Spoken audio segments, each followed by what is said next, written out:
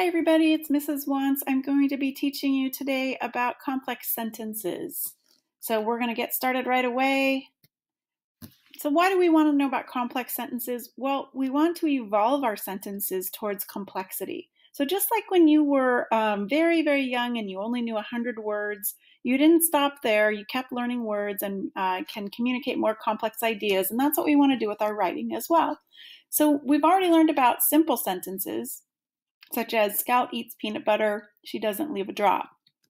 And we've learned about compound sentences where you can put those two together using a conjunction. Scout eats peanut butter and she doesn't leave a drop. That's called a compound sentence. And today we're going to be looking at complex sentences such as whenever Scout eats peanut butter, she doesn't leave a drop. So what is a complex sentence?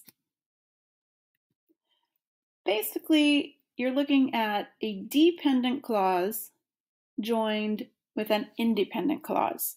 So for this lesson, the dependent clauses will be in blue and the independent clauses will be in red. We know from our last lesson that an independent clause is just like a simple sentence. Basically, it's independent. It can stand by itself. A dependent clause is very similar, but it cannot stand alone because while it is a group of words with a subject and a verb, it does not have a complete thought to it. And you'll see this very clearly in a minute when I show you. So a dependent clause is incomplete, therefore it cannot stand alone. An independent clause is complete. If you put them together, it counts as a complete sentence. So let's take a look and build one. So we've got two simple sentences here. And all I did was I left the red one the same and I put when in front of the blue one to turn it into a dependent clause. So listen to how this sounds. When Scout eats peanut butter, you can tell that is not a complete thought anymore. Just by popping that word when in front of it, it makes it incomplete. So let's go ahead and put those together. When Scout eats peanut butter, she doesn't leave a drop. Notice where the comma goes, right between the blue and the red. So when you put those two sentences together, you need a comma because you're showing that they're joined now. Okay? So the when that I will be using purple for these kinds of words is called a subordinate conjunction. So to indicate time, you've got after, while, when, before, since, until, as soon as. To indicate cause and effect, you've got because, whether, now that, and if. And to contrast, you've got although, even though, and whenever. So let's take a look at using a few of these so I can show you some examples. First example, if Scout eats peanut butter, she becomes a little sleepy. So if is the subordinate conjunction, and there's a dependent clause and an independent clause. The independent one could stand by itself. She becomes a little sleepy. That could be a sentence. The dependent clause cannot stand by itself. If Scout eats peanut butter, you can tell that that's not a complete thought. It can't be by itself, but together with a comma, it's fine. Let's look at another one. Until Scout eats peanut butter, she's not a happy corgi. Again, the subordinate conjunction in purple is indicating that you have a complex sentence. You're starting with that. Because Scout eats peanut butter, her fur is thick and shiny. So there's another one. So recognizing where to place the comma is probably, it's not that hard, but some middle school students I've noticed, they either forget the comma or they maybe put it in the wrong place, or it's kind of a mystery. So let's take a look at exactly where it goes. So with your two simple sentences, obviously you don't need a comma. You've got the two periods that end the sentences, no problem. So now that we're going to turn one of them into a dependent clause, because Scout and Barney like cheese, we often run out of it ourselves. We've got a dependent clause joined together with an independent clause, and we need a comma in there. So where is it going to go?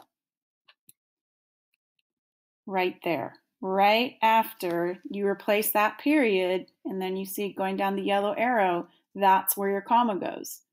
So just replace the period with a comma if you're making a complex sentence out of two sentences. So 3 steps to a complex sentence. Take 2 independent simple sentences that would go really well together. Okay, makes sense. Grapes and raisins are poisonous to dogs. We never buy them at the store. Decide which coordinate conjunction you want to put in front of there from that list.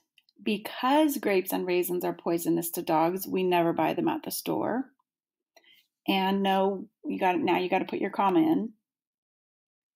And it goes right where the period would be if you kept the 2 sentences separated. Okay, so hopefully you have that now.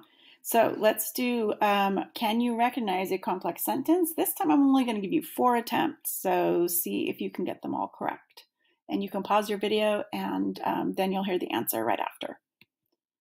Since peanut butter is good and healthy, that is not a complex sentence. It is not a complete thought. It doesn't have an independent clause joined with it. And so it's just basically what we call a fragment. Number 2, because peanut butter and jelly go well together, people make sandwiches out of these ingredients. That is a complex sentence. You can see it has all the parts and a comma perfectly well placed. Number 3, now that peanuts are widely grown and they are inexpensive, that is not a complex sentence. It's trying to be one, but unfortunately, because somebody left the and in there, it doesn't make any sense. You've got to take that and out. You can either have a compound or a complex, but that's not the way you make it. So you got to take the and out. Number 4, although peanuts are not harmful to dogs or cats, they are grown primarily for humans. That is a complex sentence. It has all the parts, dependent, independent, comma, and a subordinate conjunction in the front. All right, last word. What about punctuation? Yes, you can use a period, obviously, in a complex sentence. You may also use a question mark, and you may use an exclamation mark if you're showing something that is exciting or has a lot of emotion in it, or is a sudden thought. All right, that's it. We're done. You can go on to your practice and feedback. Great job. Scout and I will both see you next time.